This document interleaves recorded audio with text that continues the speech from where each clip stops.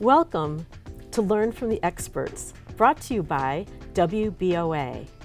I'm Marianne Marzano, and today we're going to talk about staying on track and reaching your goals.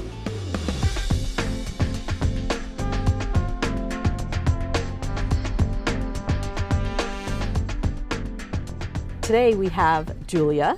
Hi. Julia, how are you today? Marianne. Good, thanks. Good. So your full name and your name of your business?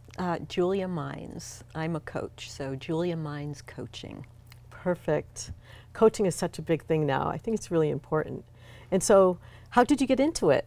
Great question. I had just left a job. I was miserable there. And I thought, yay, I'm free. And then I discovered I'm not happier even though I left my job. And so I had to do a lot of serious looking inside and thinking. And I started studying something called positive psychology, which is actually the science of what makes people flourish and thrive. And through that, I realized, oh, I'm going to be a coach. I can actually help people. And I realized I better set some goals. And one of my goals was to become a coach. Perfect. So goals. People talk about goals a lot, but then I know people get frustrated because they don't reach their goals. So what's something that might keep them from reaching their goals? Well, the number one killer of dreams and goals is actually fear. So people talk about, I don't have time, I feel disorganized, I'm overwhelmed. But in truth, those are actually little red flags that what may be underneath is fear.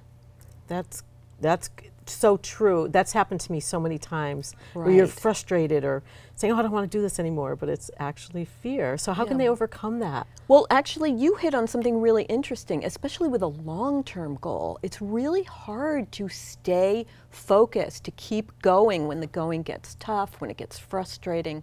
So especially with long-term goals, we need to keep some things in mind. So I have 5 hacks to stay on track with your goals. Perfect. So what are they? Yeah. One is do a little inventory of your values. Have you ever done that? Have you ever made a list of what bottom line will not compromise? Yes.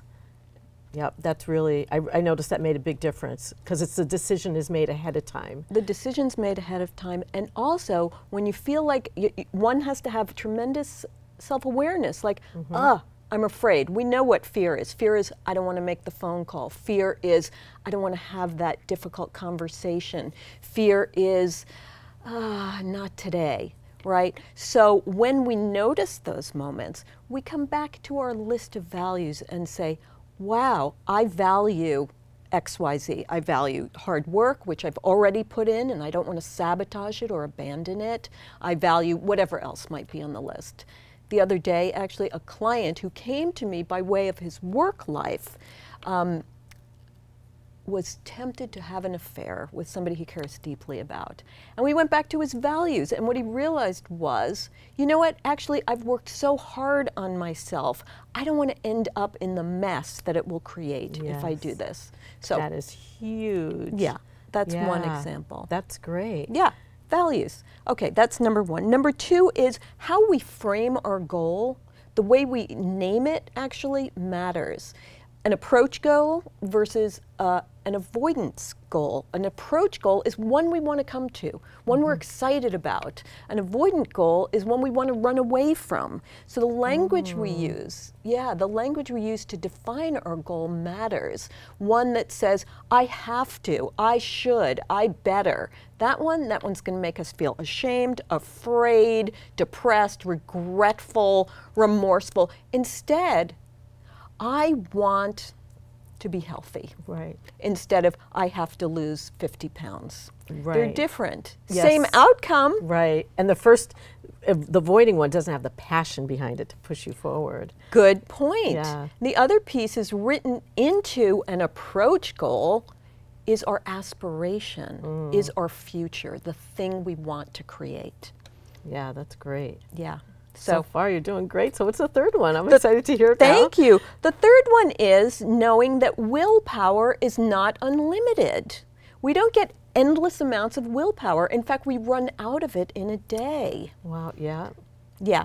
So there's something called way power. Way power can help us with our willpower. If we know, for example, that by 5 p.m. we're exhausted because we already made 40 choices in the day, and every one of those choices wears down our willpower, we need to rely on our way power. How are we going to get there? If we know that we need to take care of a piece of our goal, maybe we ought to do it at the first part of our day, because if we waste our willpower on 80,000 emails, it's curtains by the end of the day when we promised we'd go running. Yes. So we need a plan for our way power. Yeah. How many times have I come home at 5 o'clock and decided to read a book and suddenly it's 8 o'clock, nothing happened. Right. So that's great. Right, yeah. Well, good. Yeah. So what's the next one? The next one is, have I just taken a baby step or a leap? Frequently people think, all right, I really care about the political system. I am going to run for Congress tomorrow. Guess what? That's a leap. A huge leap. A huge leap. That one's a huge leap. But people do that all the time around their goals. They think, I am here and I should be there. But the truth is, we need to make our goals into the smallest steps. Yes. Great. The smaller the step, the easier it is to cross the threshold and accomplish that little piece without freaking ourselves out. Because the bigger the step we have to take, there may be actually 10 steps in that. And those 10 steps, each one moves us forward, whereas the big leap is like, I'm going to crash and burn. Right. And sometimes that big leap, we see it, but we don't know how we're going to get there. That's it. That's where the way power comes in, actually. You know, even a rudimentary planning of how we're going to get to that bigger, that place. Actually, I just read a great quote by Martin Luther King Jr. It says, you don't have to see the whole staircase to take the first step. I love that. Yeah, I really liked it. I wrote it down. Of course, I write down quotes all over the place. That's exquisite. I love it. And you know, you bring up a good point, which is stay inspired. Surround ourselves with quotes or whatever it is that's going to keep going. Help us keep going. Right. That's great. Yeah. And then I have one more hack. Okay. And this one is a question that each of us must ask. And most of us don't like asking this question. And the question is, who can help? Who can help? Yep. We often think we have to do it all by ourselves. And the truth is, maybe actually we need to ask for a favor. Maybe we actually need to recruit a lawyer or a colleague or a coach or the list may be long. Maybe it's a friend or a neighbor. But lots of us don't like asking that question, but it can frequently free us up so we don't have to do it all alone. You know, we're hardwired in our brains to be social creatures. We are social creatures.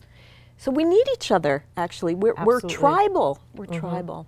And I find our society's gotten way away from that now. Absolutely. And it's sad. And the other thing I find with myself, I was brought up to think, you know, made to think, if you ask for help, you're weak. Ah, yes. Or if you show your emotions, you're weak. And it's actually the opposite. Allowing yourself to be vulnerable and honest is much more, it's just a stronger, that's great. All those things that you said were great. Yeah, I have about 20 more, but those seemed like the really important ones. Well, no, that's great, because you just really brought us from the beginning and just kept us going, you know, like from our values and our willpower and all that, just brought us right through. So how about if you I have just a little bit more time for just one more wrap up or one more important thing that you'd like to say to help our audience. Yeah. You know, I think the other thing is we can be driven, and sometimes we just need to become vulnerable and offer ourselves a word of kindness and self-compassion, because goals are not straight lines. It's not A to B. They, you know, have loop-de-loops and whoa. You know, they take perfect. You know, so how are we going to be with ourselves when it's not going on plan or when we feel frustrated? Right. Yeah. Yeah, and we do have to be kind to ourselves and realize we've done stuff. Just acknowledge it. Absolutely. We've done stuff. We are courageous. We've been courageous in our lives. We can pull ourselves up, but we can also sort of join the tribe in our humanity. Yes. And that's a whole nother topic. It is. The whole tribe thing. Well, Julia, this has been great. Thank you I'm so going much, to bring Marianne. this home and just really think about this, what you've said. Thank you. So thank you for so sharing. much. Thank you for watching. If you'd like to learn more about Julia Mines, you can go on to wboa.org and check her out. Thank you so much.